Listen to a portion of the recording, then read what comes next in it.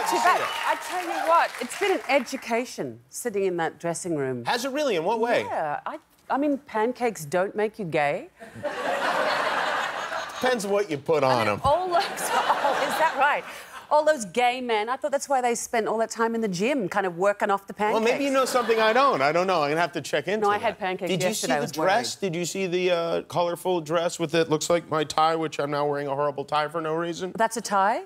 Well, Or is this... it looks more like lingerie. Did your mother make that? It does. No, my mother did not. Do you have matching underwear on with it? Doug, it's okay. I wish I'd thought of that, but no, I'm not. Did you see this thing? And then you know what I'm talking about? I do know what you're talking about. Did you see it as white and gold? It's amazing. We're on television. Wow, it's so weird. It's weird that you say that because when I was watching that clip, I was thinking about you, and I was thinking this woman, Ashley S., who's on The Bachelor, would be a fun character for you to play. I know. All that dialogue. Yeah, she's a genius. Have you been here since the Oscars? The Oscars were, what, 8 days ago, I guess. The last time it rained in Los Angeles. Yeah, the last... Yeah. No, I have. I can't remember. I think I flew... I can't remember. Early onset dementia. Wow, really? Do I know you? You fly... you must fly all the time, so it... Although I try and fly as little as possible. It's usually pretty uneventful. Well, actually, this is super, super boring. But, Mum, my ears popped the other day on the plane, which was quite exciting for me. What do you mean? Doesn't that happen every time? My life is so exciting. No, but it was the first time in 19 years. So, but I could finally... I can hear you. No, it was a major... Your ears popped for the first time in Why do you remember that it was 19 years ago?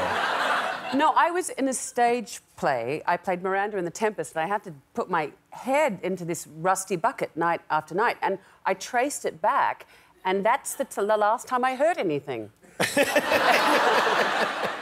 No, and do you really want to know this?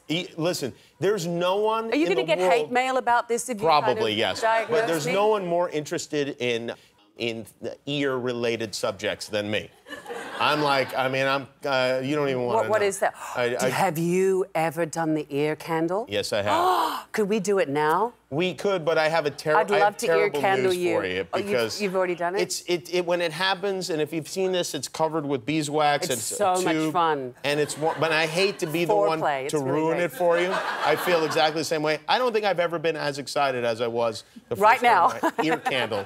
But oh no, if you put it in a glass that's completely empty, you'll see the same result. So it's not earwax; it's the beeswax melting, and those who've done it would know. That's fraudulent. Yeah, it's a fraud. That's why I'm here. I'm a truth seeker. Oh, okay. Here I was for years, for 19 years, thinking that that's what the problem was. So you damaged your hearing in a bucket, and then now it's back. A rusty bucket. No, I must have got this terrible ear infection.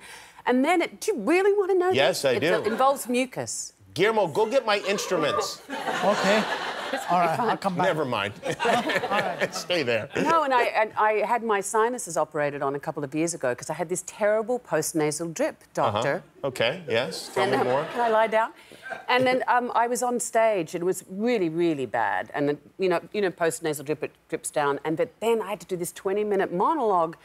And I had to blow my nose. I hid tissues. For years, I've been playing characters on stage who all had sinus infections. They, who had tissue. Sometimes it would be a tissue, some a Kleenex. Sometimes it would be a handkerchief. And I would hide them, literally, in flower vases and upstage. But I was in this sort of postmodern production, and there's no sets. And I was behind a flat, and I swear to God, I had a 20-minute monologue, and I thought, what do I do? Is this going to drip for 20 minutes? Like, I mean, really humiliating in front of 900 people with 2 big blobs of mucus doing this for 20 minutes. I mean, they wouldn't have listened to a word I said. So I had a trench coat. And so I just blew my nose into the trench coat. But if you've ever blown your nose, you know something, it just doesn't stop. And I had to get back. I kept blowing and blowing and blowing. And the wardrobe mistress, the poor wardrobe mistress, didn't speak to me for a couple of days. But it was a shocker. And then, but then when my ears popped, I mean, this postnasal drip stopped after the sinus operation. That was great. But then my ears popped and I can hear. So you feel now like you have some And I'm really interesting. super hearing and you can hear things. Yeah, Wow, I can hear things. That's a crazy thing. Yeah. Have you noticed differences in your life? What? I mean, like, you go like, wow, I got the TV on really loud, or...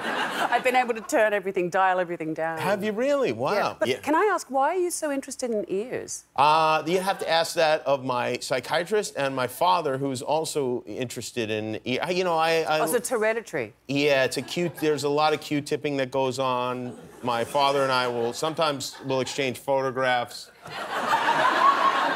Never blew my nose in a trench coat, though.